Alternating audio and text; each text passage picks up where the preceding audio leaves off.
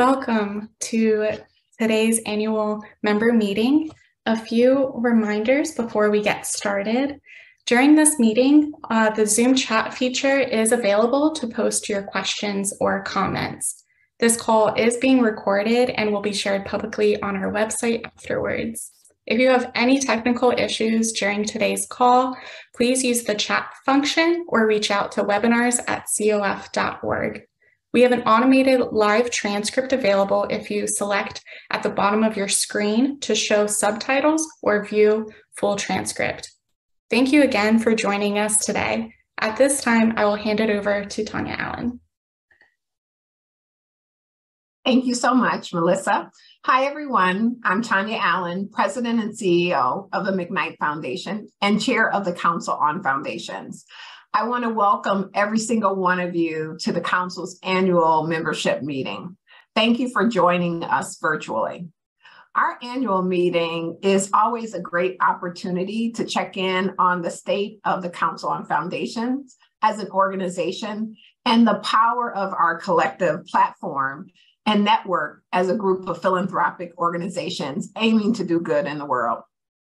It is a wonderful opportunity to also celebrate excellence and impact in the field. So we're excited to get through some of our business to conduct the Council's annual end of year business in today's meeting, including our re-election of board members, the Treasurer's report, as well as remarks by our brilliant and principal President and CEO, Kathleen Enright.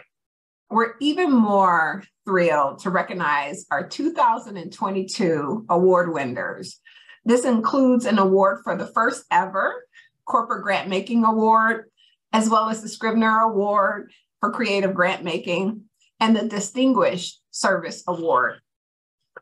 The winner of the 2022 Distinguished Service Award is Charles Anderson. Charles will be in dialogue with our board member, Brennan Gold, to reflect on his illustrious career of service to his community.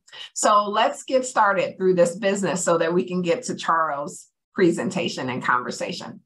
So prior to the meeting, the membership, that means you, received email communication about the slate of board members and minutes from the 2021 meeting.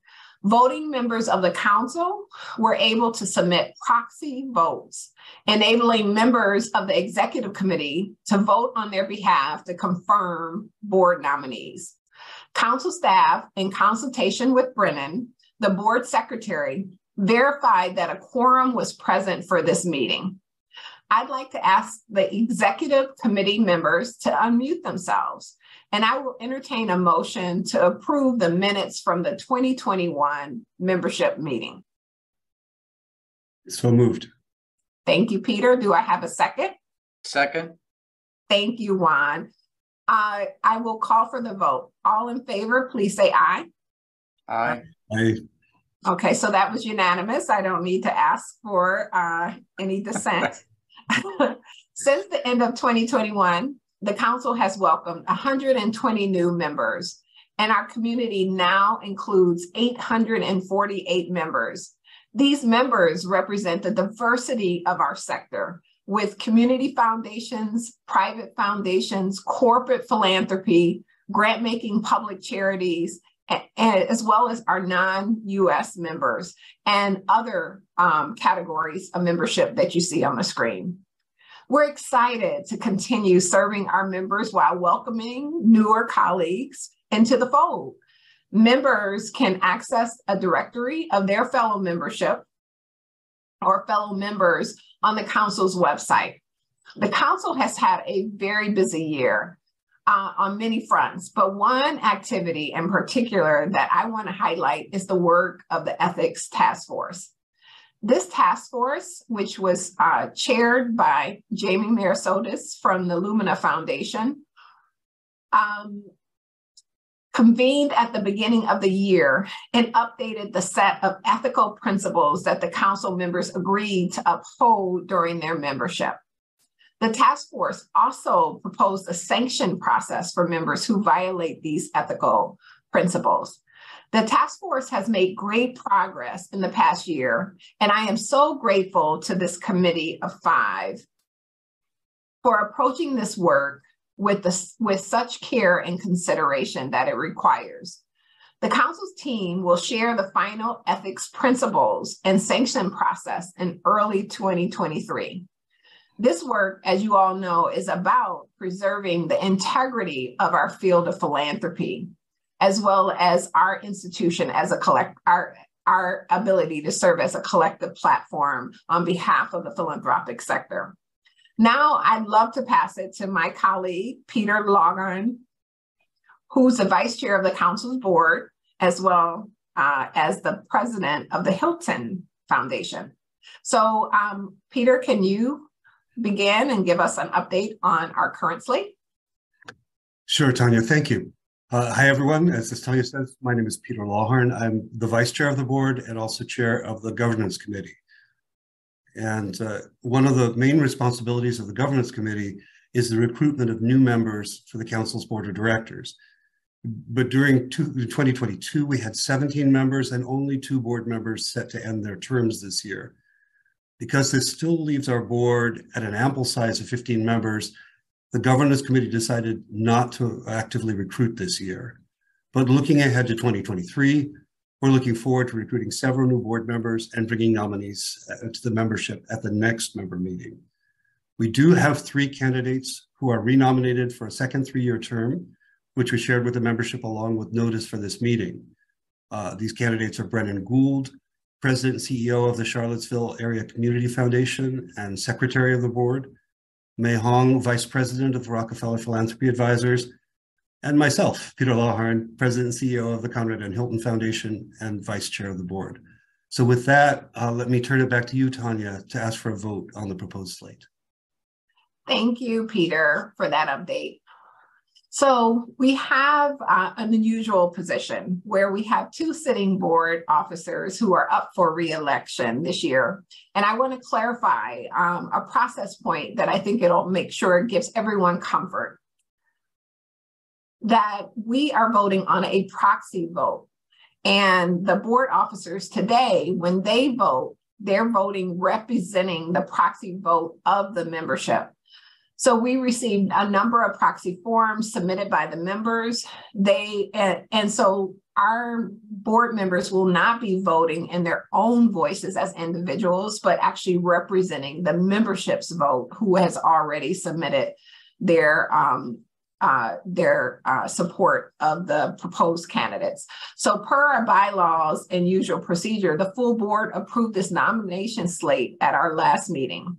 So the 2 officers for re-election are not recusing themselves as they are acting as executive committee members who are voting as the representatives of the member who submitted proxy votes, as I stated before. Now for the proxy vote itself. I will ask the other members of the council executive committee, Peter, Brennan, and Juan, to unmute yourselves and prepare to vote on the candidates. All right, so we have an active motion. I'd like to call, well, let me ask for an active motion. So moved. Thank you, Juan. May I ask for support? Second. Thank you, Brennan. All those in favor, please say aye. Aye. Aye.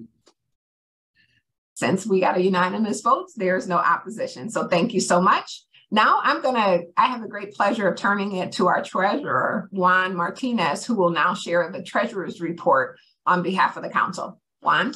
Thank you very much, Tanya. And it's always pleasurable to have a good report. So this is truly a pleasure. As we reported last year, the council has reached a comfortable place of financial stability. And we're pleased that it has continued throughout 2022, even with greater economic uncertainty. We continue to maintain sufficient board designated reserve, which sits at $4.9 million today, as of our most recent financials, and our assets and liabilities both remain in very good position. Our strong financials have allowed us to continually grow the breadth of the council's offerings and the council staff who develop and deliver these programs, after a busy year of recruiting, are ending at very nearly full staff capacity of 49. As will be the case in 2023, the council fundraised for strategic projects and generated general operating support. And we received a clean audit for the 2021 fiscal year. The detailed audited financials are available on the council's website. From a membership perspective, the council has seen a steady renewal rate of our members, and our membership totals continue to grow. We're grateful for the loyalty of our members and look forward to providing the resources and programs they need in 2023. And with that, Madam Chair, with that, Kathleen, I cede to you. Well, thank you, Juan. That's terrific. I appreciate you very much, not only for that report, but for your 2 years of leadership as treasurer. You have guided us ably, and I have learned a lot from you. So thank you so much. Now it is my pleasure to share with you, our members, just some highlights of our work over the past year. As you well know, we exist so that philanthropy continues to be trusted partners in advancing the greater good. And we want to help each of you strengthen your own practice so that you can better serve your stakeholders and your mission. Now, the council is our members. There isn't any separation there. And those of us who are lucky enough to serve on the staff of the council or on the board of the council, we care deeply about your success. And we hope that we express that care through our actions every single day. You know, we see you working tirelessly to improve your communities, to make your work better for the nonprofits that you fund and that you serve, and for those who carry an undue burden in their own lives. So we want to make sure that we can be there for you. And we do that in big and small ways. So I just want to describe a couple of those. You know, for CEOs, sometimes that role can be pretty isolating. So we have set up a lot of different circumstances where we can provide a sense of support for the CEOs amongst our members. You're often serving as a bridge between your board and your staff. You're often making tough calls. So we have set up some places, some spaces where you can find those who are facing similar challenges to you, where you can possibly find some support. This is also why we are focused on leadership development and talent development, because we care about all the members of the teams inside our member foundations, and particularly to diversify the folks who are inside philanthropy. So career pathways, our career pathways program is a priority and will always be, and our career pathways current cohort and our alumni are among the most important folks in our network, and they are some of the finest professionals in the field. So we are always going to be leaning in and supporting them in whatever way that we can over the course of their journeys. You know, the council also cares about the institutions that make up our members, not just the people, which is why our legal team stands ready to help manage risk with you, to help answer any questions that arise when things get complicated in your work, and we know that that sometimes happens. It's also why our government affairs team is always monitoring what's going on in Congress and in the administration to ensure that you have access to what the latest is that you need to know on issues that matter. And so that you can inform your board, or that you can just make sure that you're tapping into any resources that might come available. Finally, we know that no successful organization operates in a vacuum. So the council cares a lot about the greater system in which we're all operating. And we know that it's complex, this ecosystem, and this ecosystem that we're trying to do, in which we're all trying to work together to solve some pretty complex problems. So one example this year where we kind of waded in and tried to play our part, has to do with one of the biggest issues that has been before us all, which is the war in Ukraine. our State Department partners asked us to be a connection point for those philanthropic institutions who wanted to know more about how they could help. So we first provided a bridge between the State Department and philanthropy, and that discussion has continued on, and there's been some collaboration. So now we've launched a Ukraine Peer Learning Circle that kicked off in October, and that'll continue to bring members and others together on a monthly basis to strategize how to support people on the ground who are most affected by that war. So with all of our programs and service, we're trying to care for you in the work that you're doing to care for your communities, and we want to be a guide, but we know that the expertise really lies with you. We see your passion, and we want to just say thank you for being what makes the council vital. So this is why we're always wanting to be in conversation with you, so that we can understand what you need and that we can be able to be here to provide it to you. And you saw from the slide that Tanya pulled up the 5 members of the task force that helped with the ethics principles, the ethical principles that we pulled together. There are hundreds of other members that have informed various parts of our work. And I just want to say thank you to every single one of you who have served on a task force or a committee or the council's board of directors over the course of the past year, or who have raised your hand to do so in the future. We are grateful, and we're going to find a spot for you if we have not yet, to lift your voice and to shape not only our work, but the work of philanthropy in the years ahead. So looking forward to 2023 and beyond, there's just some exciting work coming up that you have helped to shape. One bit of that is work on building common ground. We have been shaping that up over the course of the past couple years in conversation with many of our members who are really advanced in active listening with them. And so this is so that we can build communities that are both more equitable and less divided. We're also very excited to see many of you at our Leading Locally conference in Denver in June. Thank you to all of the folks, both on the committees, the host and program planning committee, who are shaping up that conference to be just truly excellent. And finally, we're going to be debuting some new work on global issues, as well as some additional programming for CEOs, with a focus on those folks who are new to their role. So all more to come. So I want to get out of the way, though, because we have terrific conversation to come between Charles and Brennan. So before I do that, though, I have just a couple moments of gratitude that I want to express. First of all, I have to say an enormous thank you to the amazing council team.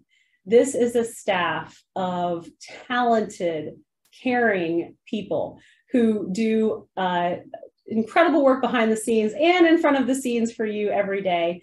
I hope you feel well served by them. They are doing their level best to be responsive and to be there for you. And I am grateful, and I just wanted to say that publicly to them.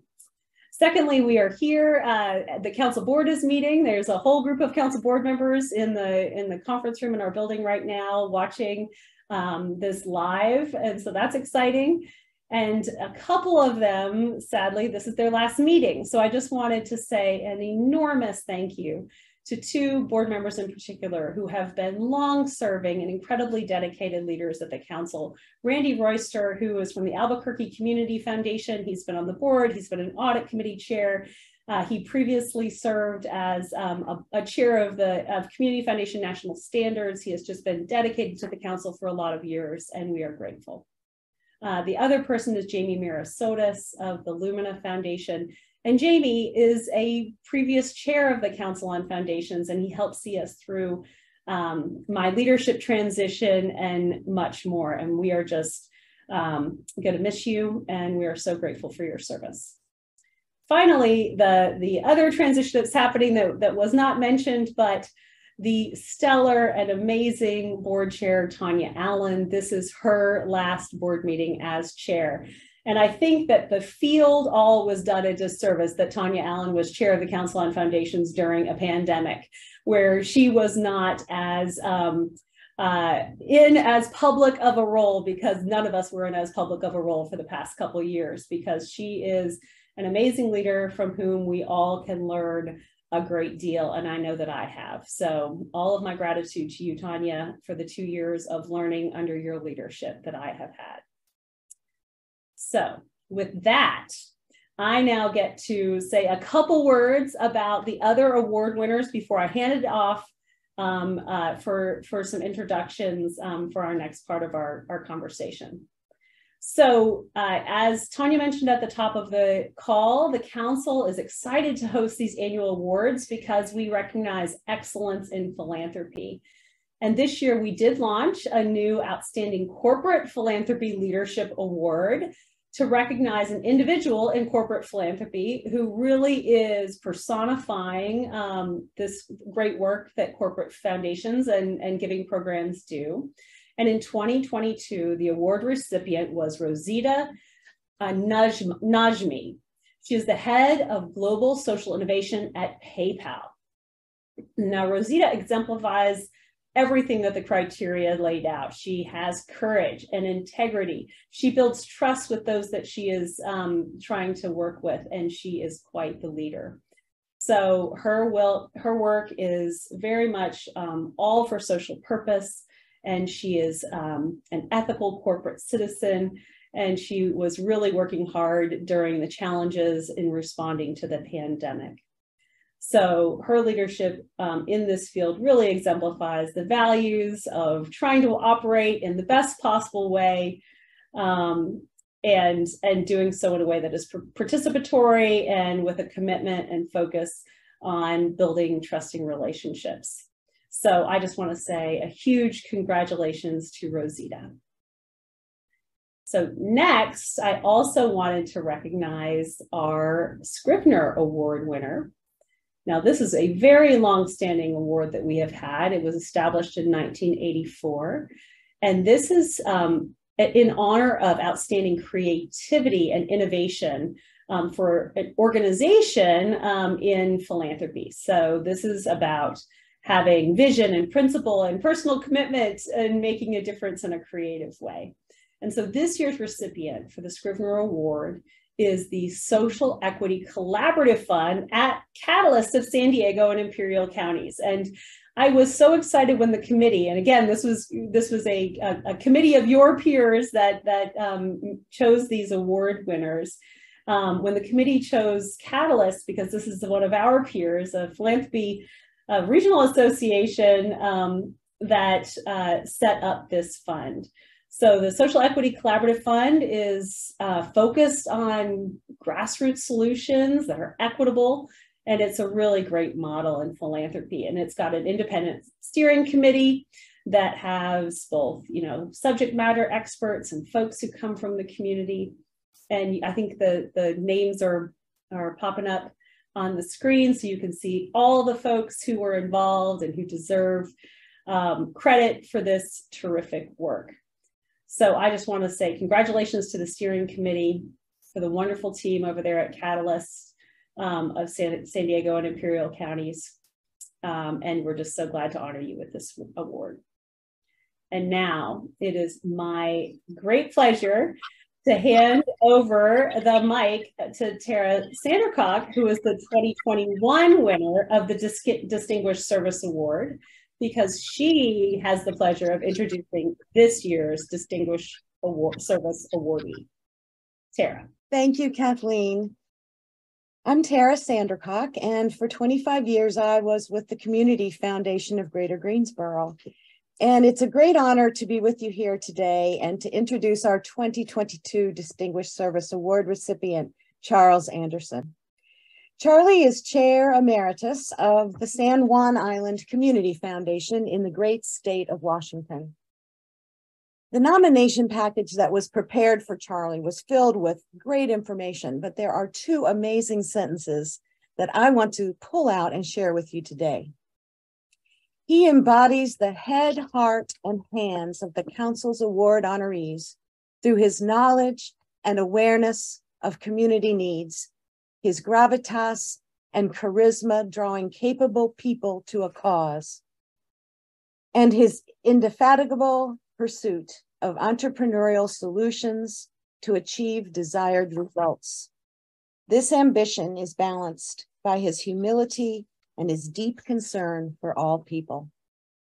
Charlie is a scientist, a researcher, a businessman, a teacher, a community builder, and a philanthropist. He came to his profession through education at MIT and then earned his PhD in physiology and molecular biophysics from the University of Washington. In 1976, he founded Cogent Data Technologies, a successful computer hardware networking company headquartered in Friday Harbor, Washington, with offices around the world. He then sold the company in 1996 and retired. Since then, I would say that Charlie has found his second career, or perhaps I should say his second calling, in philanthropy and community building. I'll let him tell you how he came to find the foundation, but indeed a perfect match was made. He quickly moved into leadership roles and guided the foundation through many initiatives and the development of the organization. He served as the foundation's chair for 12 years, and during his tenure, annual grants to the community grew 50-fold. That's 50.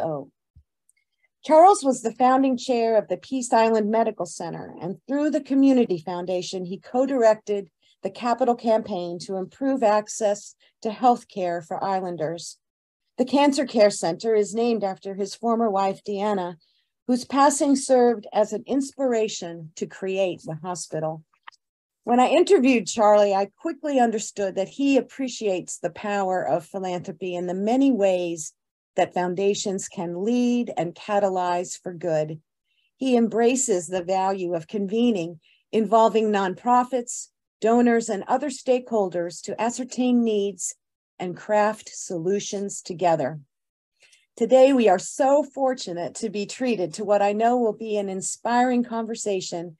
I invite you to listen for his personal story at the heart of his work and how out of tragedy one can build a legacy for the community.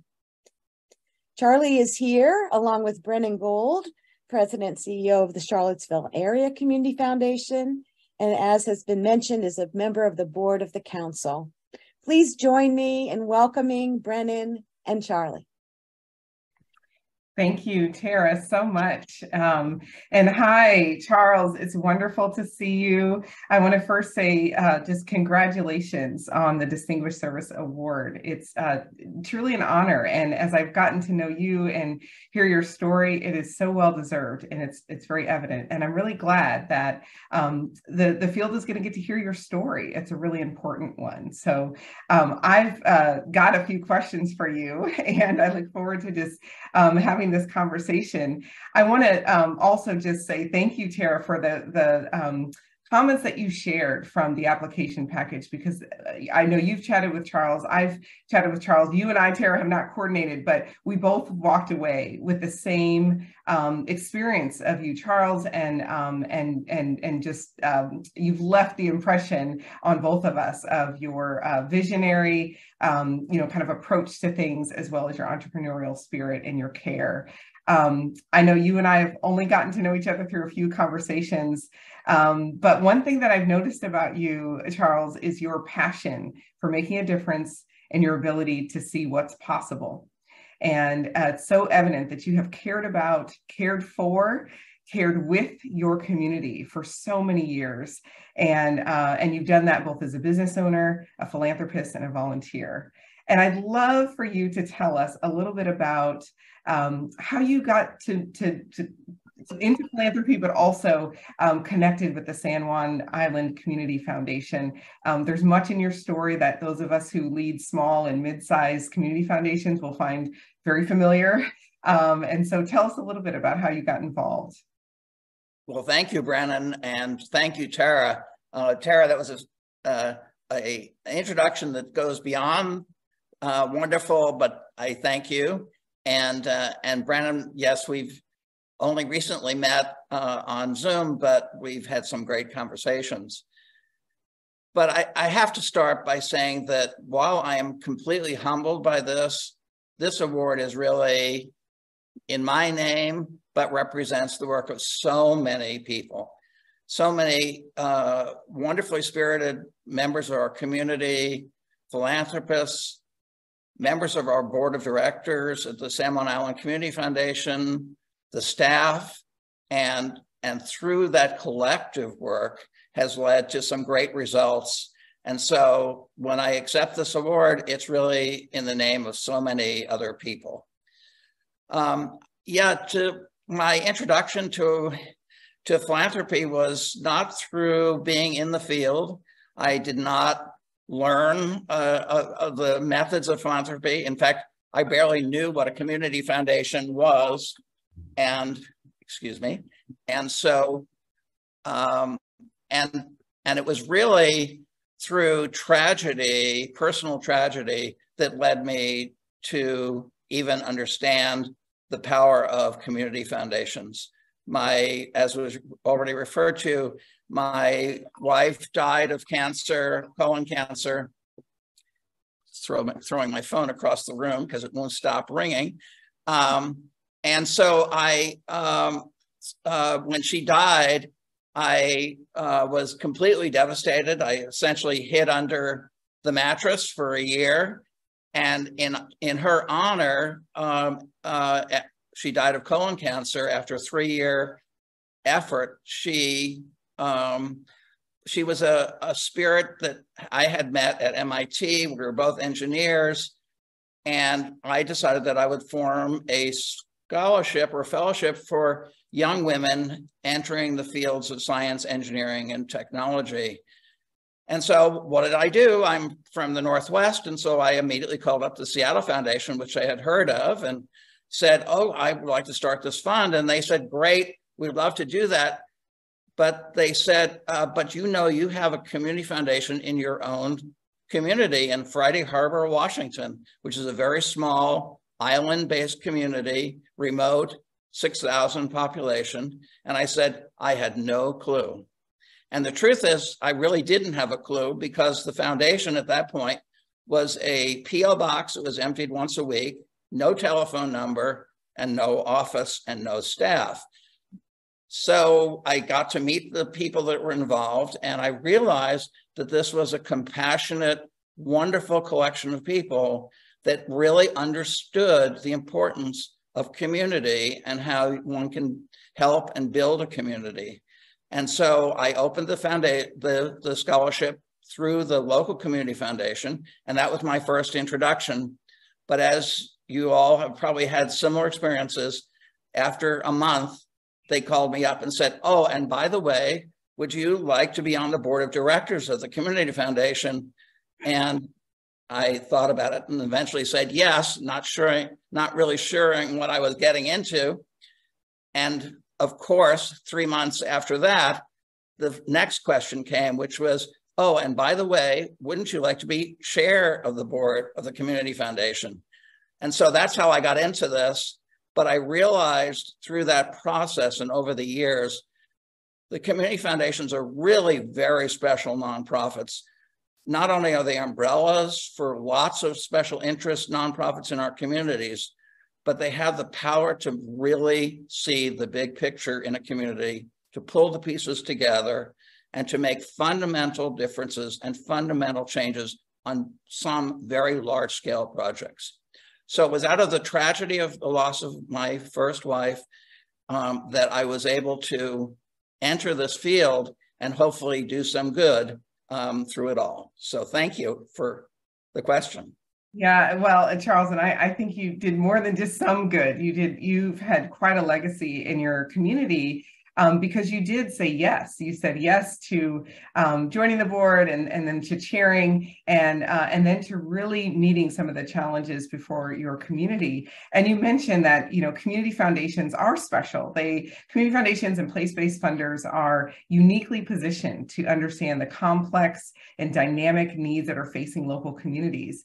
And they also have this convening superpower, which is really awesome. And when wielded well, can really bring about transformative solutions solutions, as you said. And I would love for you to talk about the critical access hospital that that was built in your remote island. I know you personally had experiences about the gap that not having a hospital was creating and some of the challenges for families seeking healthcare, and how your vision and your partnership across the community really brought about a really transformative solution. Can you tell us a little bit about that work? Yeah, I'd love to. So also out of the tragedy of losing my first wife, the realization of the inadequacy of rural healthcare, particularly in an island environment where it's a 2-hour ferry ride to even get to the mainland, a small clinic, great doctors, but very limited services, almost no equipment. And so treating things like cancer was just out of the question. And so luckily, through my company, we had some resources and we were able to travel to MD Anderson in Texas and to Sloan Kettering in New York and other large hospitals to try and get the best of the best care. But ultimately, when it came down to it, a person with a chronic illness really needs to be at home. That's where the healing happens. That's where their life is. And so I realized that traveling to healthcare wasn't sufficient. We had to bring healthcare to the island. And so through a friend who called me up and said, have you ever heard of a critical access hospital? Of course, I had not. I hadn't heard of a community foundation, much less a critical access hospital. And so, but what I learned was that this is a special class of medical services that allows big hospital approaches in very small rural communities. And a funny story is when we applied to the state for the license to open the hospital after raising a bunch of funds to build, to buy some property and hire an architect, and we did the formal application, I went in. It was a big fat piece of paper, a booklet of paper, and I got a telephone call from the state auditor, the healthcare auditor, and said, the application looks great. We're going to meet on it. It'll take us 6 months to review it. But there's only one problem. You made a mistake on the first page. And I said, what? I mean, that's really embarrassing. And so he said, yeah, you left off a 0. And I said, what do you mean? And he said, well, you know, this just says it's for 10-bed hospital. The smallest we've ever done is a 100-bed hospital. Well, no, we meant a 10-bed hospital. And I'll tell you, 10 beds in a small community are like 100 in a larger community. And so we're very proud to have been able to put the hospital project together completely based on philanthropic efforts. There was no tax dollars in the purchase of the property, the design or construction of the physical building. There was some subsequent tax money for additional services, but the whole hospital was built on philanthropy. And that was very empowering to us, to the community, and to those donors, and made a huge difference in the quality of life of living on a remote island. Yeah, wow. It's just amazing. It's so amazing. And I think about how your leadership and the work with the Community Foundation was making place and really building out amenities. And I think the other thing I'm going to prompt you to tell the other part of that, which is the award that the hospital received in 2012. Can you share with us what that was? Well, we're very proud. We did 2 things on the hospital design. One is we were really sensitive about the environment. And so the whole hospital was designed to be as eco-friendly as possible. It has deep well heat pumps to provide energy for the thing. All the wood that's used for beams, floors, stairs are from trees that we had to cut down under the footprint of the hospital building. And we saved those and had them milled up locally and dried and used for stuff. But the real issue was that being so remote, we had to adopt some of the highest tech that you can have in healthcare. And in 2012, we were fully online.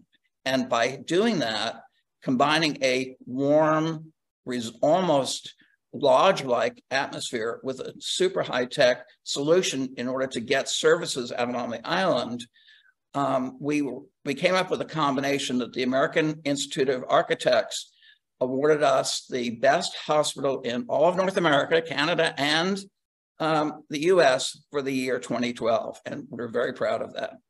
Yeah, I love that. And I love too that it's a really beautiful lesson about equity, and that when we are centering the needs and experiences of those who are most marginalized and excluded, in this case, deeply remote, that we actually find solutions that work better for everyone. And so I really love that about your experience. I want to unpack a little bit more about that journey, because this was a multi-year, multi-million-dollar, multi-sector, multi-partner project that required people with different points of view and different expectations and priorities to come together to find a way to have trust with one another and to build common ground. And I would love for you to share a little bit about that experience and some of the lessons learned that you had going through that. Well, it would be naive to say that it went all smooth sailing and that everybody instantaneously loved the project. If you lived, I mean, I'm sure in big communities, but if you lived in a small community, everybody knows everybody else's business, and any new idea is met with instantaneous, oh, that can't work. And so we had to introduce the project in some new and unusual ways, at least for us. We were able to convene lots of conversations with the community. We gave, instead of lecturing the community about what we're doing, we let the community talk to itself in a roundtable, more roundtable type format. So everybody's feelings were, whether they were positive or negative, felt that they were being respected, that they had a platform in which to express their ideas. We did change some people's ideas. I don't think everybody's ideas, but at least we got accommodation. We got respect from the community that, okay, this isn't costing us tax dollars, although most people didn't really believe that. And so they said, okay, we're willing to try it. And the truth is that after a number of years of operation, it really has proven itself, such that so many people in the community that were naysayers before have now come around and are active advocates of the hospital. So yeah, community conversations, not so easy along the way, probably the hardest part of the project, but one of the most rewarding in the end. Yeah, that's outstanding. And I think just speaks to how much being able to bring people together, being able to find common ground and build trust is so critical to the really maximizing the impact of our philanthropic work. So I really appreciate that part of the story. I would love, just as we wrap up here, for you to just share a few of your key reflections from your many years, and also what you see for the future, some of the opportunities and potential. Well, I think the big lesson that I've learned is that the community foundations are unique beasts in our communities. I have full respect, and we service the nonprofits, and each nonprofit has a wonderful calling, but often they're siloed to particular areas of interest. And the power of a community foundation is that it can both service those individual nonprofits, but can also see the bigger picture. It can take an integrative approach, both in determining the needs and also the solutions. It can pull nonprofits together to actually cooperate and pull different pieces together. And the hospital was a perfect example where it wasn't just figuring out about medical care and architecture and all that. It was also understanding childcare for the workers, recruitment of the workforce housing and affordable housing for workforce affordable housing. So it pulls together so many different aspects of the needs of communities into one package. And so that's what community foundations are really extra specially positioned to do, is to look at the big picture and come up with more comprehensive solutions. And so for the future, well, it's more of that. We're embarking on a new library project as we speak, which we're all very excited about, and helping the library raise funds for a brand new library, also, of course, with a lot of high-tech aspects to it. And I think that one of the things that I personally take away is that it has been such a pleasure to be able to work with people of strong ethical commitment. Ethics is really so important. And I noticed that in the Council on Foundations group, having a ethical underpinning, being able to stick to that, to understand it, as it's been said to me in the past, that we do ethical discernments on many of the projects because it is naive to believe that everything is just great about every project. There's positives, there's negatives, and you really have to elucidate all of those in order to understand whether a project should even go forward. And so that's my real personal pleasure, is working with others who feel that same way. Thank you. Wow, thank you so much, Charles. For all who are listening, I hope that you were just enriched in the ways that I've been really getting to know Charles's story. So congratulations again on your award. Thank you. Thank you, Brennan, and thank you, Tara, for introducing us to our newest Distinguished Service Awardee. Charles, you are so inspiring, and we're just so grateful to have you doing such good work in your community and representing the field of philanthropy. So I just want to say thank you to that. I know our members are inspired by you. And I hope that our members were also inspired by our president and CEO, Kathleen Enright, as she articulated the progress that the council has made, as well as our intentions for new programming, new ways that we hope to lead in the coming year. One of the things that I am grateful about the council is that our programming and our approach is so multifaceted. We have been able to do responsive work. Basically, that means that we've listened to the needs of our members and delivered what you've asked for. And then we've also done lots of proactive things as well, which is about finding both our ambitions as well as gaps in our sector and proactively identifying solutions and programming to make sure that you don't even know that they exist.